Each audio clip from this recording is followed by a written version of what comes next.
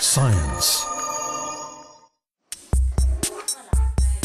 Alzheimer's disease is one of the most feared of all illnesses. It's also currently impossible for doctors to diagnose before it has done serious damage to the brain. But scientists say they've made a major breakthrough in finding a test for the disease, which affects around 44 million people around the world, a figure that's set to triple by 2050. Researchers at King's College London and Oxford University now say, however, that in trials they can identify the disease in 87% of cases. A drug that worked in a preclinical phase would feel like prevention.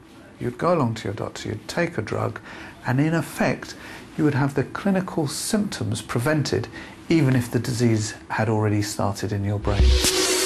The new test identifies 10 key proteins in the blood of patients with mild cognitive impairment who will go on to develop Alzheimer's in the next year. The test has been welcomed by Alzheimer's Research UK, which funded the study. But Dr. Eric Karan, the charity's science director, has cautioned that it needs further refinement before being used by doctors to routinely diagnose the disease.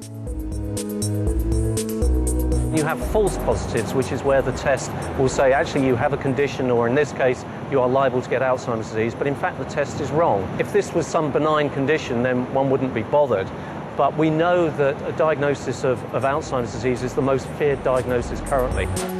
Doctors stress that the test is in no way a cure for Alzheimer's, but it is a step forward. So while it may not help the millions who are currently caring for loved ones with the disease, it may make a difference in the future.